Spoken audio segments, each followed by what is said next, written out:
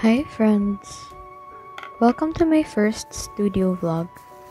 My name is Camille and I am an artist and a hobbyist, and I'm very glad to have you with me here today. I've wanted to make a video like this for a while now, where it's just documenting my progress with some of my personal projects. And if you're listening to this right now, then I'm very happy that you get to be here to see my plans come to life. For my first studio vlog, I wanted to begin at the very start and just kind of document setting up my new table and making the space a little more comfortable for being productive. I did have a table before this, but it was very cramped and I wasn't comfortable with how it was set up, especially since I had to spend more time by this table from the changes brought about by the quarantine and online classes.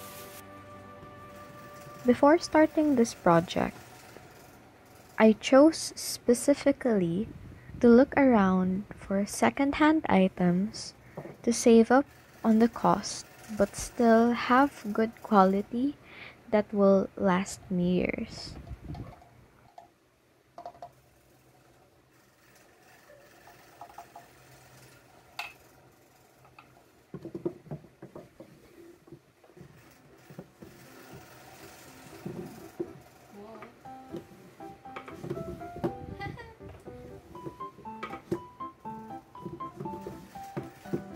I first got this little drawer chest that I plan to put most of my art materials in from a Japan surplus store, and then I found a good deal on a wooden table that already had a glass top to protect the wood.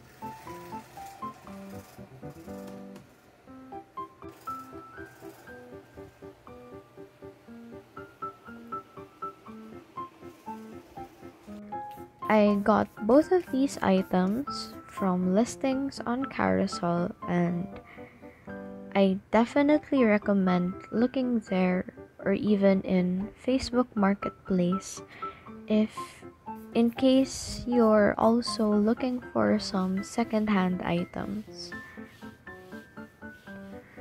I built up the aesthetic of my setup from these two items that I got, and I think because both these items were made of wood and kind of dark, I was inspired to take more of a dark academia vibe than a minimalistic look. I also have some decorative items that I've collected over the years that fit into the aesthetic, like the BBC Sherlock bookend busts. I think I got back in 2014, and I've never really had a place to fit them in before now, but I'm glad that I get to incorporate them into my current setup.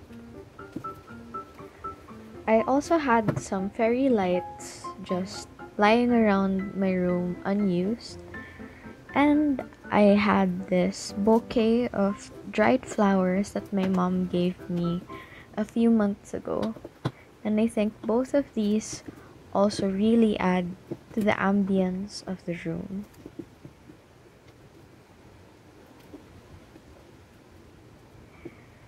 Here I was just organizing some of my notebooks that I use the most, particularly my school notebook where I just jot down all my notes in, my yearly planner, and then a bunch of my favorite sketchbooks, as well as some projects that I have on the way.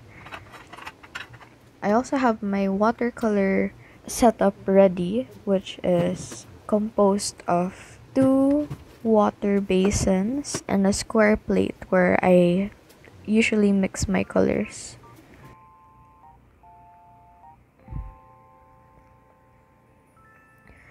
Other than decorate the table, I decided to organize some other things while I was at it. I have this cart where I place some of my art materials, and they've been growing increasingly messy over time. So, I took the opportunity to sort out which things get to stay and which things get thrown out. Here I'm just testing some of my pens to see if they work or not, and those that do not work end up getting thrown out. Mm.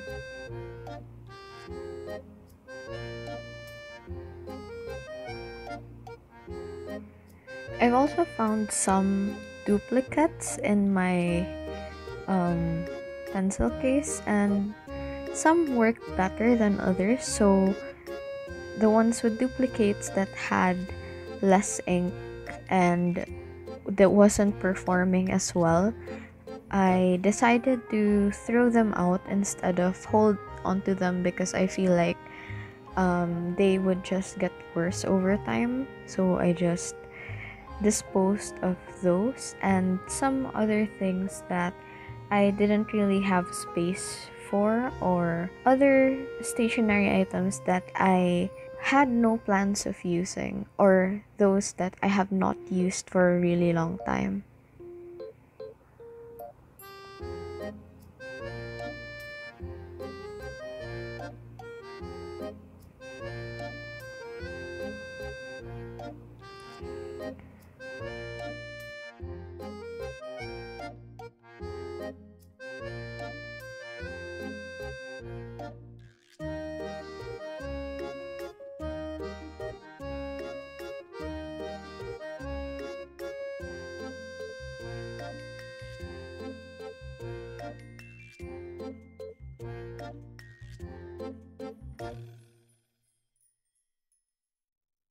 I also decided which prints I wanted to be displayed on my table, since I have this wire rack that I could put some pictures on to add to the ambience of the aesthetic.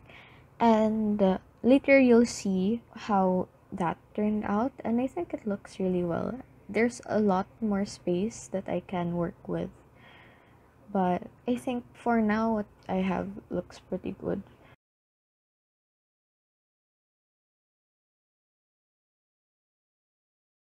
This was also something that I assembled a couple of months ago.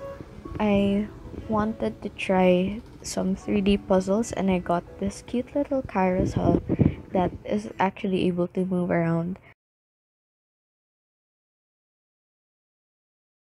For those who are curious, I sometimes wear gloves because my hands have a tendency to cramp up at times, so it helps keep everything compressed and it lessens the pains I had, especially while I was working on cleaning out these tiny items that I have accumulated over time. I think I still have to work out some of my filming angles, and that's something I'm excited to work on for the succeeding videos.